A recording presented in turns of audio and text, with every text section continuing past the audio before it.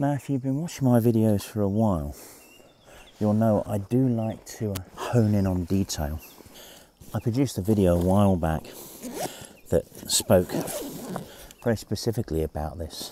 It's a process that I call talking about something, or taking photographs about something rather than photographs of something.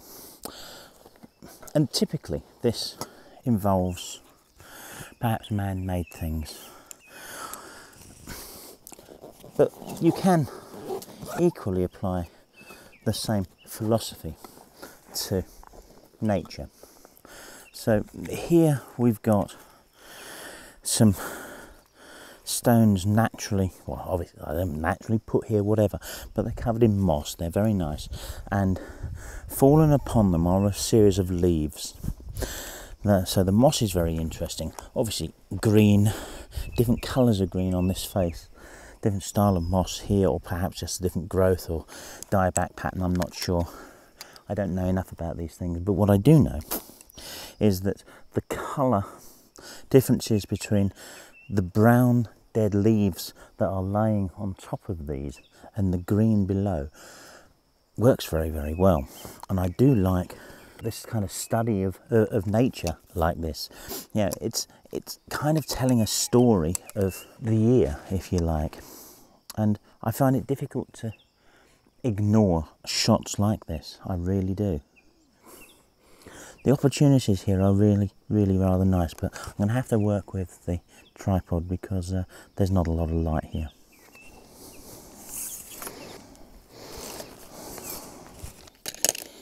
I particularly like this leaf here because it's got its stem on it. In fact, a lot of them have.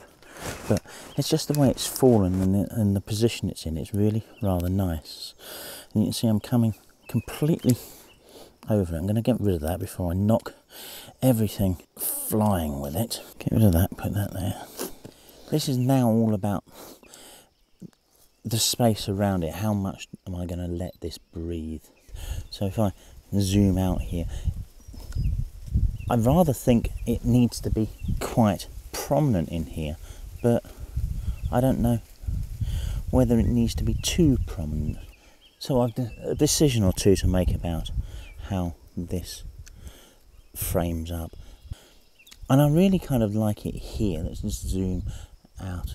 The only problem I've got with it here is it's pointing out of frame. But I don't know whether that's an issue with it here. It could be, but if I reframe it so it's on the other side, I've got a smudge of something there which is quite nasty on the eye, and I don't like that so much. If I zoom in a little more to it, I can't get rid of the smudge. Even there I can't, unless I get closer and go macro. So no, I'm going to have to settle unless I'm prepared to move it, which maybe I will after I've taken the first shot. But let's not worry too much. I like that little shot. I really do like that shot. It's very, very nice.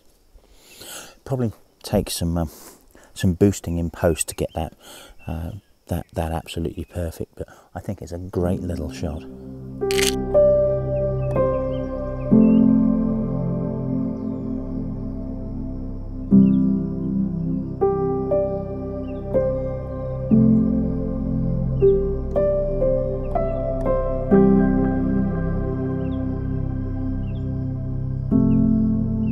Now there's two others on here which kind of have an interaction with one another,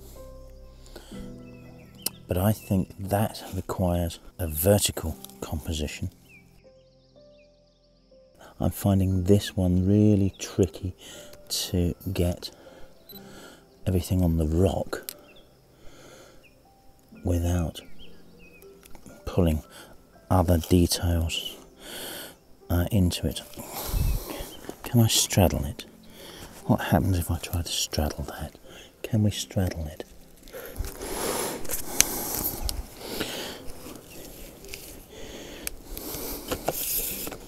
What happens if we do that and then adjust here? here so we get right over the top of it. I think that's just about got it. The angle of this now really could be a vertical or a horizontal.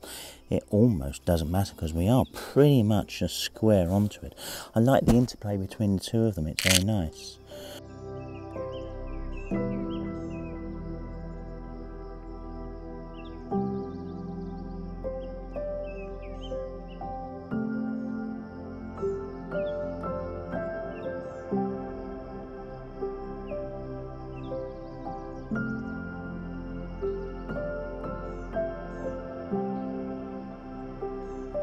Might do another one here because we've got this nice one right in the corner here, although I think I'm going to have to get very close to this.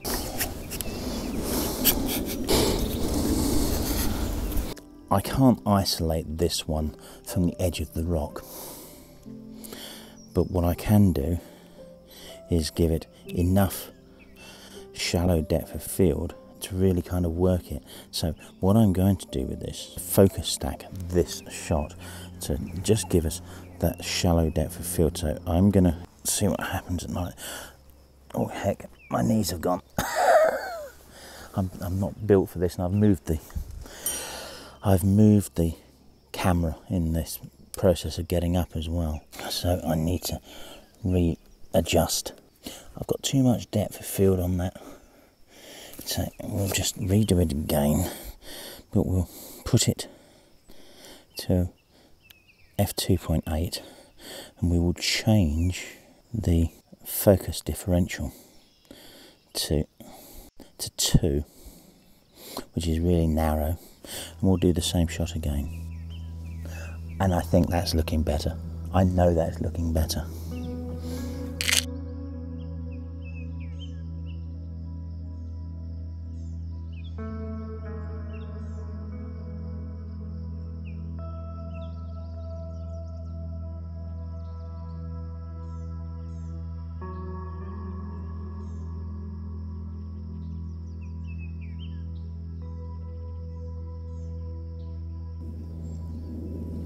Very pleased with that.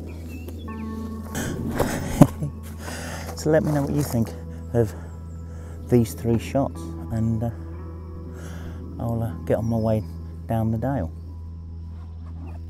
So this is Lath Kildale.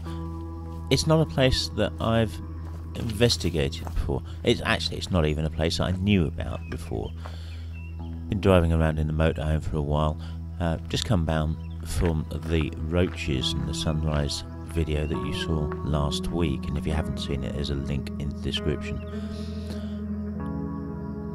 This is a very high-sided dale with a rich history of lead mining, which is partly why the river that you're looking at here is dry. A lot of the water disappears into the many mines and shafts underneath this area during the summer months or drought. We've had an incredibly hot summer with some record temperatures and quite a lot of drought warnings. And you can see that it's been so hot, which it's so evident in some of the plants. These wonderful little ferns in this bridge stanchion from part of the old mining works, those at the top that get the most water are still kind of clinging on, but those lower down aren't. Mining was such a big part of this area, and here there's the remains of an old mine. This broken building is actually built on the top of a mine shaft, literally capping the top of the mine shaft, and it was in operation as a building on top of the mine shaft when the mine was operational, and you can climb down there. It's a little echoey here. Echo! Actually, it's not that echoey, is it? Anyway, I'm in a mine shaft, of all places. And of all places, it's somewhere I found a nice little shot. Again, detail, just detail. It's so drippy and damp and cool down here, and of course it creates a different environment for things to live. Now, what I'm photographing, part of it lives here and part of it doesn't. In fact, part of it's dying here. But it's very nice. Let me show you. So you can see there's a leaf there. I know that this little Osmo Pocket is not really showing this up very well, although it's probably showing that battery going to flatten symbol in a moment. So let me just take that. And it's the colour again. I can't put these things on. Yeah, I can't ignore the colour. The colour's gorgeous. Yeah, just simple, nice little shot. Hope you like it. And I'm going to get back on my walk around the Dale, see whether I can find anything that's not subterranean.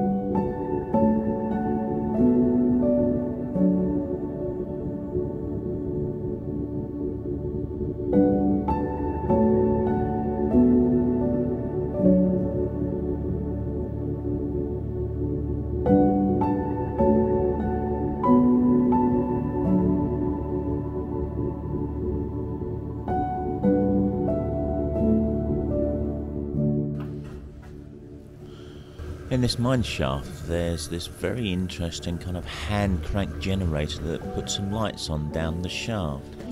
It's quite interesting. Not terribly bright though. You can see the river running at the bottom of the shaft though. It's not terribly deep. But outside, as you see, the river is still totally dry just around here. Can't resist a blackberry.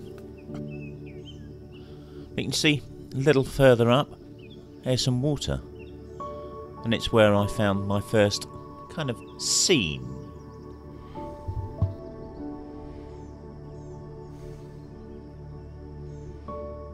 So the river is a river here rather than just a dead dry riverbed, and it's probably the first scene, as in wider, not detailed scene, that I have come across down here, and it's rather nice, and I'm kind of debating how to shoot it. At the minute, I've got a vertical composition, and it's rather nice. We've got this little curve running through the river, and it's framed by this tree up here. I've got a bit of sky in it, which is probably against my better nature, actually. My better judgment, I should say. I'll probably shoot one with the sky and one tilted down a little bit more without. I think the sky's given it, although there's no, I mean, it's dull now. We've lost light. Light's very flat. It doesn't stop the scene being unpleasant, or make the scene unpleasant, I mean. I'm just not sure. It's a nice composition. It just would benefit from some light, but there's some separation. There's not a great deal, but there's some. Oh, my knees do not like this. Ow. So we'll just tilt down a touch. We've now got this rock in here as a kind of anchor point at the bottom, but still I'm waving around frantically, but still with the edges of this tree in, and of course when I take the shot in 4:3 rather than 16:9, we'll get a bit more of both. I may have to focus stack this. I wasn't quite so bothered about softness in the foreground before, but I am now. This river is very nice, but there's not a lot of wildlife in it I've seen so far. A few mallards, obviously there's flies around, but I haven't seen any dippers, or I'm not likely to see kingfishers. I imagine it's way too shallow here at the moment for kingfishers. But dippers, no, I expect to see some dippers. Maybe it's a little bit more frantic up there, water-wise. Perhaps we'll walk along a bit further and see what else we can find. But in the meantime, please enjoy this photo because I think it's rather nice. Let me know what you think. Give it a thumbs up down below and leave me a comment.